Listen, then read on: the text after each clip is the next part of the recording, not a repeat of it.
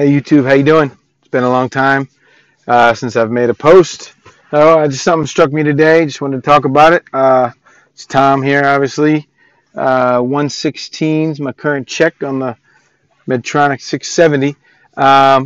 That's all going good. Things are going good with that. No issues. A1C last time was 6.6, which I'm okay with. Doctor was okay with. I'd like it in the. I had a 5.9 about a year ago. I wish it was there, but anyway, everything's going all right. Today, what was on my mind was insulin inventory. I'm always just made the joke to my wife last night. I make it quite often that if there was ever like a zombie apocalypse or a national, catastrophe, that things were going haywire, sunspot, you name it, that after setting the house up for her and the kids, I'd make a quick beeline and an armed expedition to CVS, right, to load up, because I'd only have as much time as I got insulin in the fridge. And so, luckily my script that I get from my doc is for a certain period of time, but I'm able to extend it and have built an inventory of such. But never am I more at ease than when I fill that script and get my inventory bulked up. But it's so expensive, so it's kind of how much inventory can you carry? How much cash can you expend? So it's an insurance question. It's a complicated question on how much insulin to keep on hand in case of, right? But, you always think without it, how long could you go? You'd have to eat very little, and even then, just your natural, storage of glucagon would increase your sugar levels, I believe. I'm not a doctor.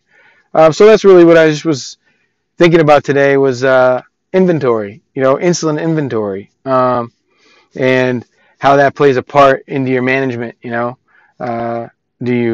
you not take medicine at the end because of money? I haven't been there. I'm like all or nothing. I've waited to pick it up until I literally had like a drop left in the pump, which isn't always smart, but those are financial, that's when finances hit, health hit, reality. So it's just one of those topics that I think really is interesting for a diabetic, because it's such a chronic disease, and we have such a constant, ever-going need for something that's that somebody's making money on to supply us with just to live. So it'd be cool. I know a lot of people, it's a tough topic when you talk about socialized healthcare. Socialism's a bad word, and and all that jazz, but I'm a firm believer that what's good for everybody in that regard is really, what's good for diabetics in that regard would be good for everybody, to just make this drug available if you need it at a reasonable cost. I mean, I think about all the people that are, diabetics and below the poverty line, and how their inventory must be low, and how they must suffer over the long haul. And really, that's also extremely costly, not, obviously in their life and in their health, but to the society as a whole. And insulin's one of those perfect examples. So many medicines are, but one of those perfect examples of, like, we don't get charged for air.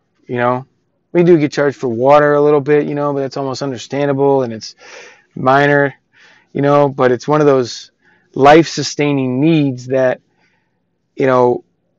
really deserves a debate on how we're, able to allow a capitalist organization like, Novolog. I've always used Novolog, and to make money. I mean, I haven't looked at them lately. I will when I turn this off, but I'm sure, they're publicly traded to some degree, or, and they're a huge conglomerate worth billions and billions of dollars, and they're making money off of the insurance companies, which is making money off of everyone needing insurance, and it's just a big long cycle. And some CEO is taking a huge cut every year, and And that's all fine and good. That's capitalism. I'm a fan of that. I'm a fan of capitalism, but when it's at the cost of people's health, when it's something that literally without they would die, I mean, I think then it's not really a want. It's not really, it doesn't fall into the category of you should be able to get rich, fat, and happy on it because, the technology's out there and obviously it's been invented so long ago, I can't imagine one person owns, the recipe at this stage of the game. So, I get it. It's expensive to make. It costs money to make and all that. And there's costs there. But I feel like insulin's one of those things that if you're not going to socialize the whole entire healthcare system, then I think at least, insulin's one of those items that literally without a constant supply of a type 1 diabetic and a lot of type 2 diabetics and even during pregnancy, gestational diabetics who take insulin would suffer greatly and I think deserves a debate. So kind of a crazy moment, kind of something crazy to throw up there on this. I don't really, I just haven't posted in a while. Thought I'd throw this out there as a thought crossing my head today. All right, so everybody take care. Hope everyone's doing well. I'm doing good. And maybe as the warm weather now is back upon me in my area, I'll start to get more active on the YouTube. I certainly like doing it. So everybody take care.